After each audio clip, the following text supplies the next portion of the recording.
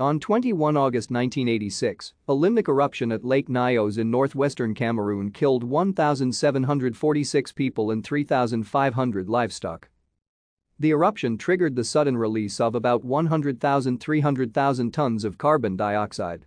The gas cloud initially rose at nearly 100 kilometers per hour and then, being heavier than air, descended onto nearby villages, displacing all the air and suffocating people and livestock within 25 kilometers of the lake. A degassing system has since been installed at the lake, with the aim of reducing the concentration of CO2 in the waters and therefore the risk of further eruptions. It is not known what triggered the catastrophic outgassing. Most geologists suspect a landslide, but some believe that a small volcanic eruption may have occurred on the bed of the lake.